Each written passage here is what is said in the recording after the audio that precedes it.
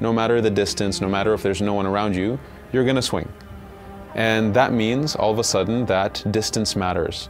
The speed of your weapons matter. Your position in fight relative to other enemies also matter.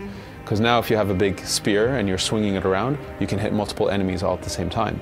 So all of a sudden, all these parameters of a weapon really matter in the gameplay. So it's not just about the damage anymore, it's really speed, length, position in fight, the number of enemies you're fighting. That's the basis of it, and then from there, we really go deep on what weapons do the enemies have, how do they behave based on the weapon loadout they have, from heavy weapons to fast weapons to shields.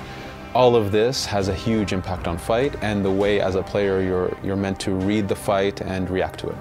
What kinds of weapons will we be able to use, Megan? Megan, we have a ton of melee weapons and ranged weapons. So if I start with the ranged weapons, there's the hunter bow, which is a more traditional bow. There's the warrior bow, which is, let's say, a shotgun bow. It shoots multiple arrows at the same time and you can focus the spread.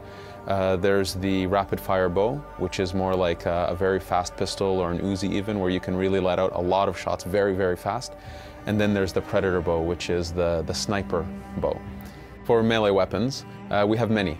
So you can fight barehanded, you can fight with a sword and a shield, you can fight with a spear, you can fight with heavy blunt weapons like maces, you can fight with heavy bladed weapons like giant axes, you can fight with what we call a scepter, which is a very fast staff, if you will.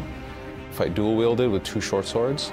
We also have two major types of attack, which is the light attack and the heavy attack, and these build combos.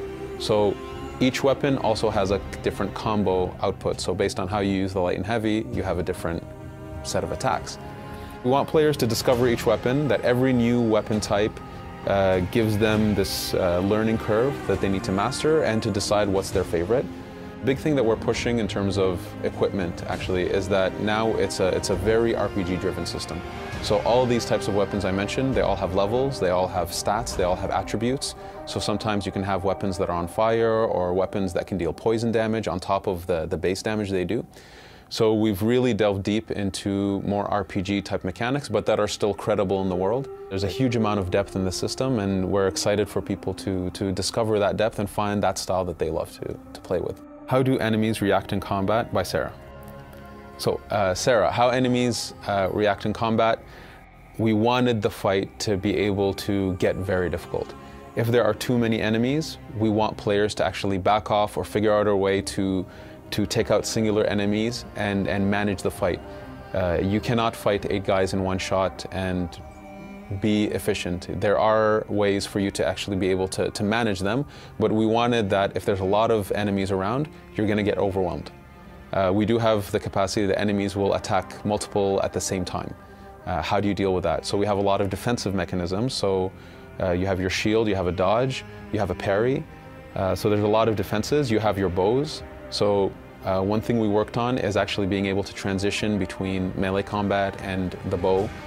Very fast, very efficient without breaking the flow. We wanted players to be able to take a few shots at a guy to slow them down, maybe if they're charging, use their spear to take out the 2 guys that are on their left and go back to the person charging them again.